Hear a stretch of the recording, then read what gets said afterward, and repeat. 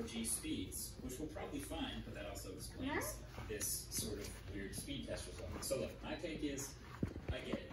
The best technologies are supposed to be invisible. Like, you shouldn't even notice they work. You go to download something while walking around, you're in a 5G area, boom, 5G turns on, your download goes super quick, and then it turns off to save battery. Kind of like ProMotion on the iPad Pro. It goes up to 120 hertz when you're scrolling and Where you guys going? You're holding hands. You're watching a video. It will go down to 24 hertz. Ah.